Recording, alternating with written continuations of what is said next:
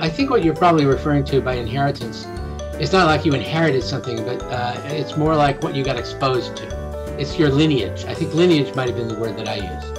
Okay, you make a choice who you're going to work with as a postdoc or a student or what have you.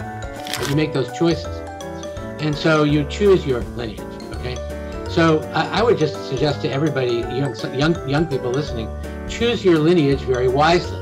Okay, most people choose their lineage because, oh, I don't know, someone speaks well, or they give a better lecture than the next guy, or it's a sexier topic, and it's not like those things are unimportant.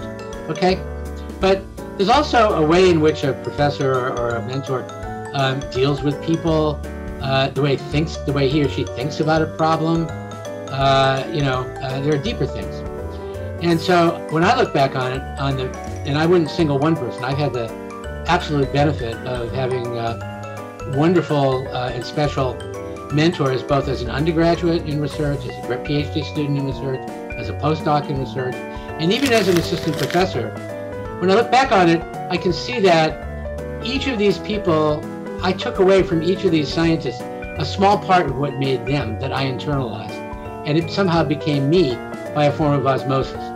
And by bringing together complementary bits from different people, okay, I think of it as a kind of hybrid vigor in plants.